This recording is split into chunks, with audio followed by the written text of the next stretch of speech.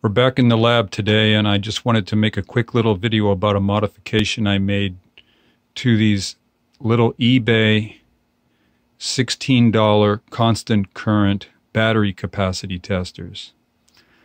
These things are pretty cool. For 16 bucks, it's unbelievable what you get. These little things right here,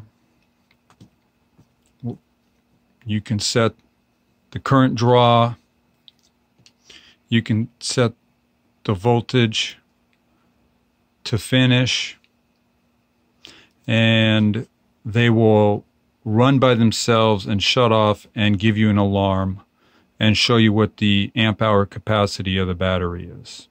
Very cool. For 15 bucks. It's adjustable. If you want to know more about these, just look up constant current battery tester 60 watts on eBay. These things pop up all over the place for 16 to 25 bucks. The only problem that I had with them is that on the constant current draw, it was not very accurate. Sometimes, like for instance, on this one, I have it set to 900 milliamps. And if you would check the current draw on it, it would be off sometimes as much as 50 milliamps, which when you're doing a 20 amp hour test, then that's going to throw your numbers off at the end. And what I was doing was correcting for that with the calculator. Because I would verify what the current draw was with the fluke, and it was annoying to sit there and have to go and at the end when you would finish your test, it would show you what amp hour capacity the battery was, but that test was not correct. It was slightly off because when the tester thought that it was drawing 900 milliamps, it was actually drawing, sometimes some of them would draw 935 milliamps, 950 milliamps. It depended on the tester. I have a bunch of these things. We test a lot of batteries around here, and we like to run them. I have some quick testers, the BK602 and some other stuff. But ultimately, the BK precision testers, those are good for quick testing. But if you've got batteries that have been out a couple of years and you want to find out what's going on, the best thing to do is a real 20-hour test. And also when we buy brand new batteries, like this PowerSonic battery, I particularly like this brand. These things seem to last usually 5 or 6 years. As soon as we buy them, the first thing that we do is top off the charge, let it sit, and then do a baseline test.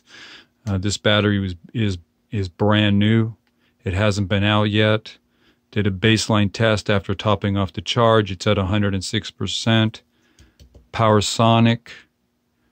These things always do pretty well, and they last a long time. So we have a baseline. This way, if down the road, either near or far, there's a problem with this thing, we know that it at least started off right. We've had a couple of batteries come in, and thanks to poor handling by UPS or FedEx, the batteries were damaged and they didn't perform up to spec, and we were quickly able to change them.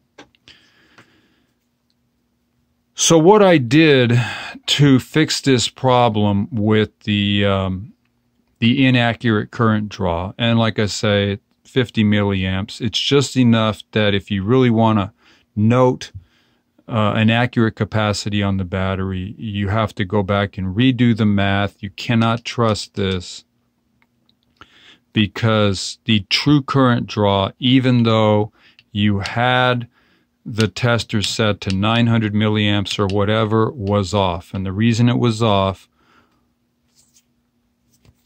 was because of this guy. They've got this shunt. This is the current sensing shunt right here. And this is supposed to be, let's see if we can see it. As you can see right there on the pad, it says 10 milliohms. I think what the problem is is depending upon how deep or how much solder rises up the pad when they install this shunt, and the precision of this shunt, it's off slightly. So instead of being 10 milliohms, it's something else, and that's where we're getting our variation. So I went ahead and got some resistors from OHMITE, some actual 10 milliohm resistors, 1%. I calculated out that 2 watts would do it. And so this is the first one I just did this morning. See if we can get that thing to dial in. As you can see right here,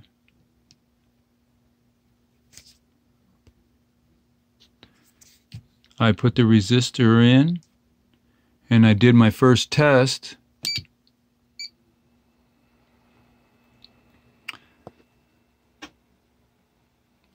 And focus up, little baby. There we go. And it's vast improvement.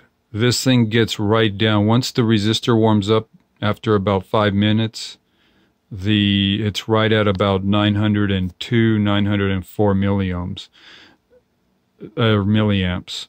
The value of the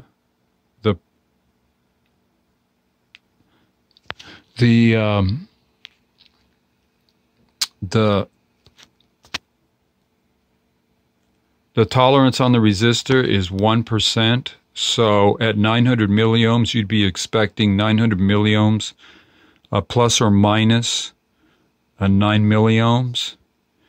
And as you can see right now, we're at 904 milliohms dropping down. And as it warms up, it'll get down to about 902 milliohms. And I had it running for like 30 minutes. And it was dead on at 900 milliohms. So problem solved. There's the old shunt right there. Let's get some focus going here. There's the old shunt that I took out.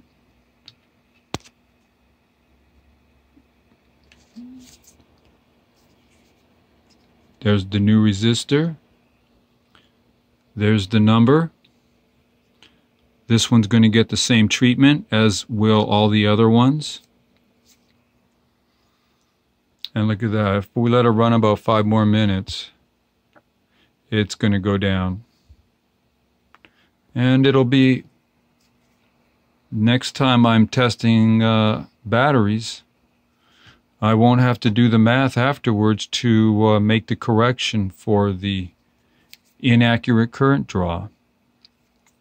I hope that this helps some of you guys that have this same battery tester and maybe have wondered why the heck the current draw was slightly off. Well, it's because of that current shunt right there.